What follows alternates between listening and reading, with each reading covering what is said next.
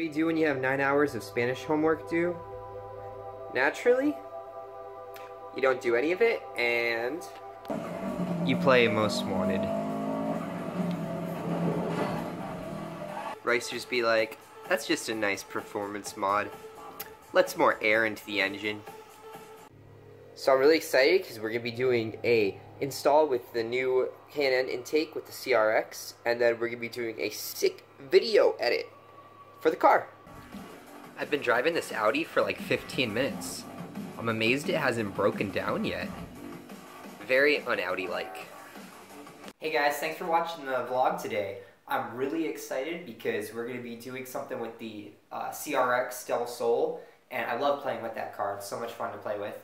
And then I'm actually going to do a really awesome video edit on that car like I did on the Infinity in my previous vlog. And if you haven't seen that one yet, it's titled The Fastest Car at Arizona State University. Check it out. I'm pretty proud of that edit, so it was a lot of fun to make it anyway. Even if some people don't like it too much, I still had fun making it. Just like all the videos. So stay tuned and let's get this done. Okay, so if you've been keeping up with the vlogs, you know that I got the new filter in the mail, and I am so excited to go get this. Alright, so let's go get this thing put in the car, and let's get to it. Now, this is not something to really be bragging about to your friends. If you put in a filter, like, come on, it's an air filter. No one really cares. That being said, it's quite impressive what these things can actually do. I have personally seen on a dyno run, with and without K&N air filters, with stock air filters, that was the only difference.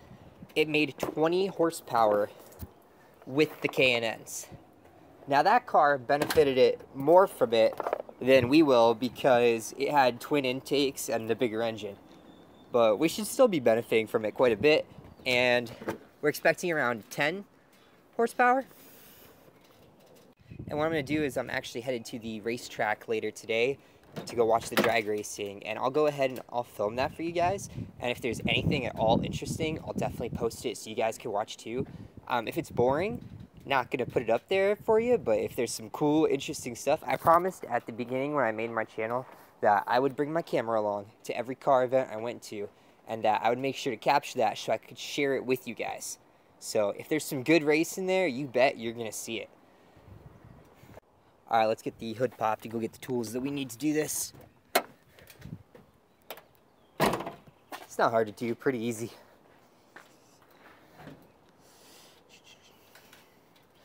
I've done it on cars in the past, and you could definitely feel it. It's not an imaginary thing.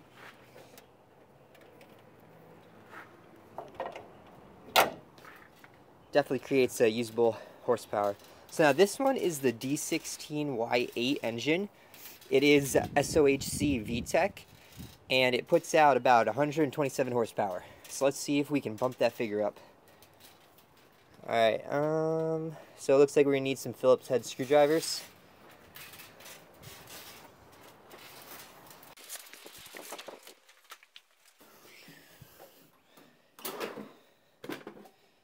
That'll work. And that might be it. Oh, you guys might see some of that in future vlogs, by the way. I skateboard. Alright, let's get this baby out.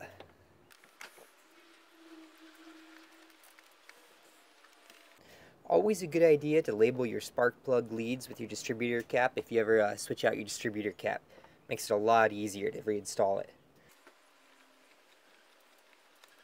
Okay, so there's the old one. As you can see, the openings on this one are tiny. Don't allow for much air through. That's pretty much closed up. There's not much room for air to go between that material, the paper. Now you see on the K&N one that it's a lot more space. Okay, so you can see on this one that it's far less restrictive. The openings there are monumentally bigger than they are on the standard cheapo one. And it's just better built. it has clips here for the screws going in to hold it into the airbox. That's something my other models actually didn't use, so it's pretty neat. And it's easy. You just slap it where the old one used to be. Let's put this one in the box and keep it for safekeeping, just because. So there you go. Goes in just like that. Woo! Okay, now let me address something. This alone is not going to turn you into a supercar, but it can help your engine breathe better. Now, a common misconception, at least in my personal experience, comment below if you have a different opinion of this. I would love to hear the everyone's different opinions. But the stock airboxes on cars are the most effective that you can get for an air intake system. The short ram intakes and cold air intakes, there's a reason that the companies don't install those from the factory, and that's because a lot of times, if you live in a hotter climate, now if you live somewhere where it's cold, maybe not so much of a big deal. But a lot of times in the warmer weather, the metal that they use on those cold air and short ram intakes can generate, or cannot generate, but can hold a lot of heat.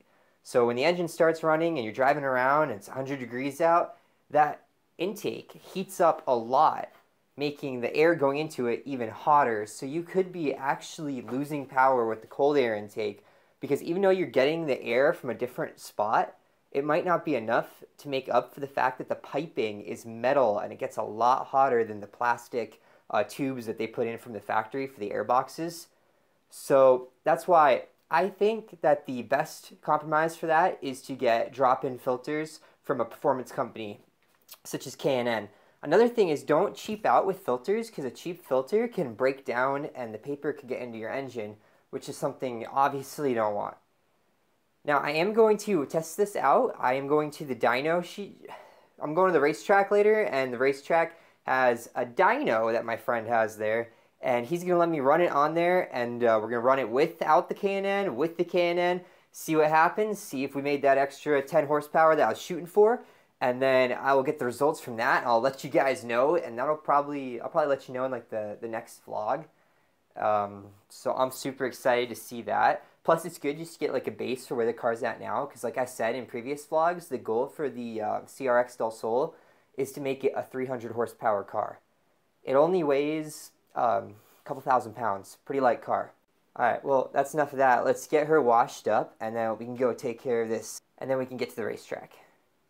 I just want to say, wow, there is no doubt the CRX pulls harder with the K&N.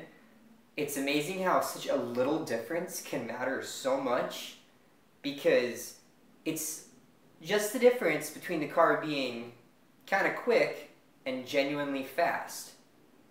And it's really awesome. So we have more performance mods for the CRX on the way. Remember, the goal for the build is 300 horsepower, clean 300, and we'll get there. Alright, thank you for watching so much. I realize I am a smaller channel, and I don't try to pretend to be something I'm not. Honestly, I just like filming the adventures that I have with the car life. And I hope that there's people that want to go along with it. But if not, I like doing the videos, so. Alright, thank you. So, for more content, subscribe and like the video. And thank you so much for watching. It's really cool that people want to see what I'm doing. Alright, catch you next time.